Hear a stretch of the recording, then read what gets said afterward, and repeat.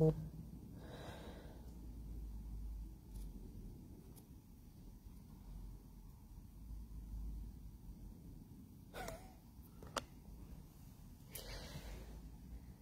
want to say something? Technical problems. Hopefully we'll be able to get that fixed.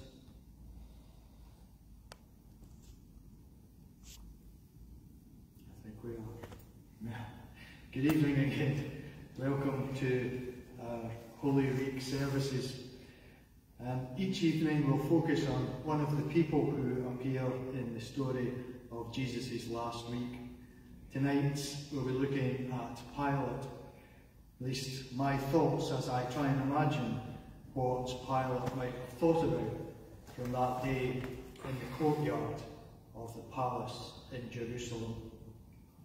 And the format for our services will be a short prayer, then a scripture reading, a hymn, short reflection, and then as we've been blessed with some wonderful music from Tess, we will finish with some music. So let's begin with prayer. Let's pray. God, be with us this evening. Speak to us in your ancient scripture. Speak to the hearts of your believers.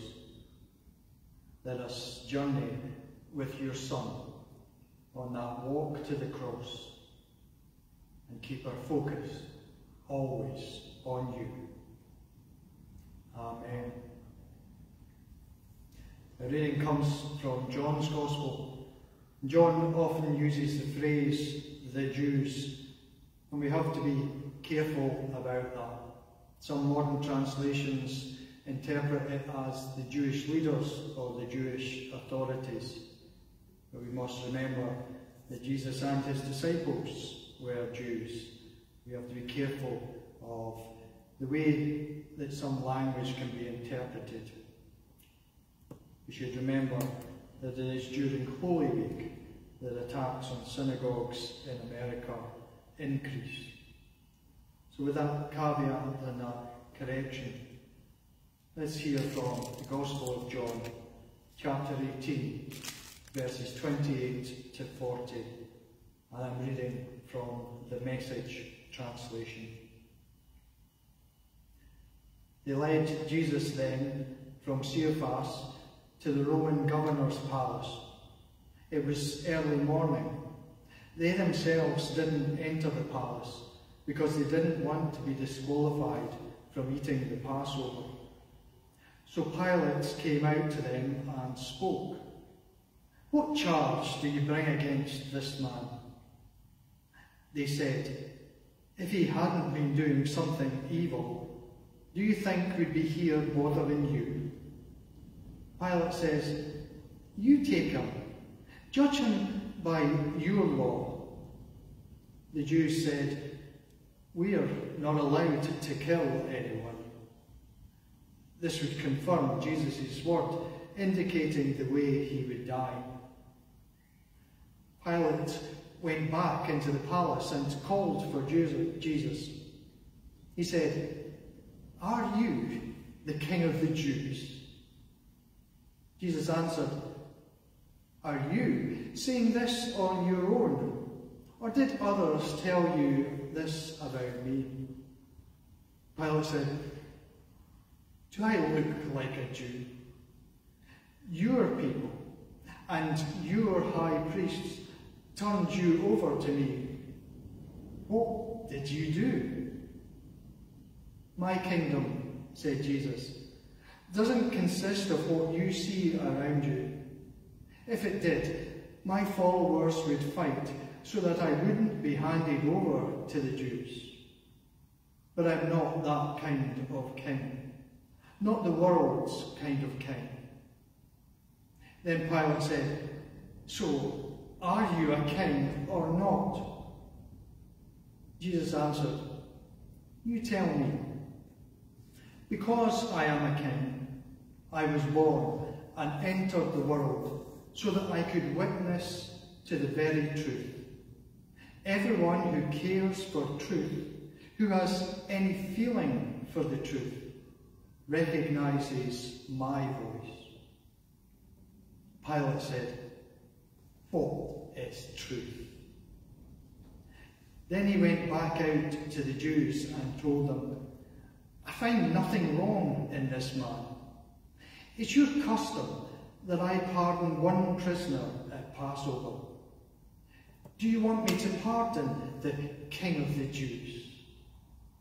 They shouted back, "Not this one, but Barabbas." Barabbas was a Jewish freedom fighter. Amen. The hymn 380. There is a green hill far away.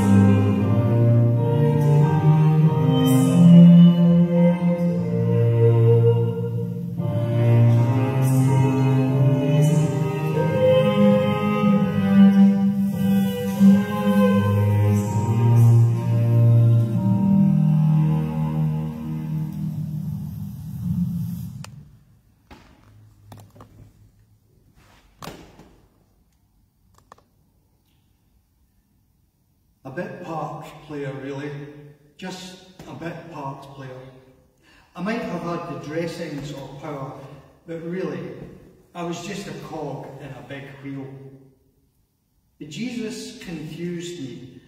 Barabbas I got. A man of politics and a man of violence. Barabbas was prepared to kill, and he was ready to die. To die for a cause, to become a martyr, a hero. But Jesus, what was he all about? Like a lamb to the slaughter. One thing Jesus managed, he got me and Herod working together. A common problem often does. Jesus seemed to have a knack of bringing those who were normally at each other's throats together. The Jewish leaders, the whole court, and then the crowd. All I was interested in was keeping the peace, keeping the powers above happy and the mob below quiet. I had strung up thousands, and I wasn't about to become one of them myself. What is truth? I'll tell you what truth is. Truth is whatever the powerful want it to be. Truth is manipulation by the powerful. Truth is whoever controls the mob controls the truth. Truth is that we always need a scapegoat to keep the peace. What was it that Cephas said? It is better for one man to die for the people than the whole nation to perish. I would give the mob, the victim they demanded, anything to keep the peace. Truth is, if you want to give the mob what they want, do it with a bit of theatre. The King of the Jews. They could laugh at the irony of it all. Makes it easier to dish out that sort of violence with a large dose of ridicule to anaesthetise them. His ceremonial coronation, a crown of thorns, a purple robe, kneeling and mocking and beating and whipping. It makes it easier with a bit of mockery thrown in. A sign to hang above the royal pretender, King of the Jews. Bound and beaten, they knelt before him. I bow to no one but public opinion. Bound and beaten, but aren't we all? My hands were tied too. We're all victims, aren't we? I was the victim here too. What choice did I have? I had people to face who were much more scary than the mob and much more imperial than Jesus. I was just following orders. My hands were tied too. But I could walk away from all this chaos. I could wash my hands and walk away. And yet, I couldn't. I couldn't walk away from the pages of history. What is truth? The truth is, I couldn't wash my hands and I couldn't walk away. Not from this. And the truth is that Jesus was not just one of the thousands who died on their crosses. And you know, the truth is that controlling the mob is much more subtle and pervasive now. The truth is that we still sacrifice scapegoats to keep the peace. The truth is that knees still bow to public opinion. The truth is that you are no different from me. The truth is that hands are still being washed, but never clean. That's what the truth is.